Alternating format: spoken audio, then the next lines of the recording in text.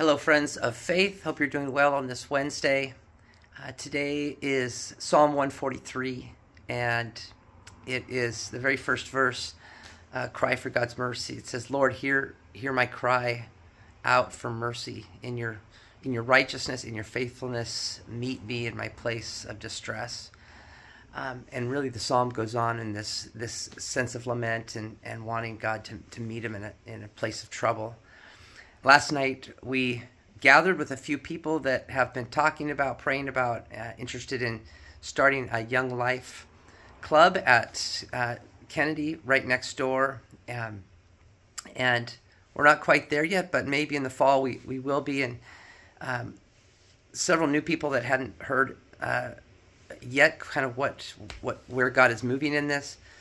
I expected maybe 6 or 8 people, so we met in the fireside room thinking that would be a good space to meet.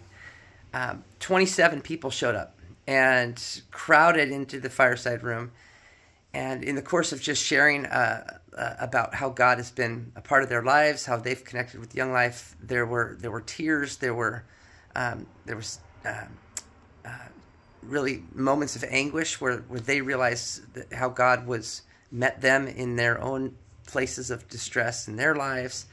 But really there was a prayer for and a heart. I thought people just wanted to hear about Young Life, but people also wanted to express how deeply God had moved on their heart to recognize that high school students are not just, they're not trouble as we often think of high school students. They're not makers of trouble, troublemakers, but they're in trouble. They really experience the trouble of this world and carry so much of the weight of that on themselves. And so a lot of the prayer gathered around wondering how God was going to use this opportunity to gather so many people to bring this about. So I got my Young Life shirt on.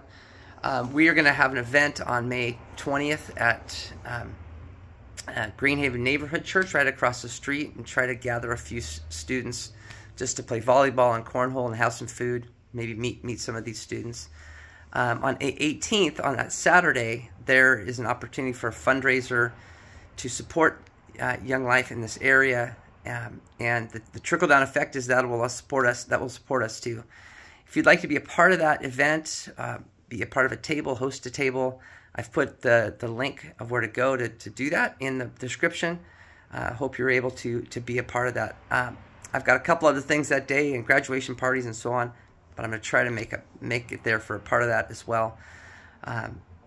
If you have any questions about that, find me. But it's exciting already what God is doing, and the way people's hearts have been moved to call out to God for God to meet kids in their distress, and for us to find ways to walk alongside them as our neighbors next door.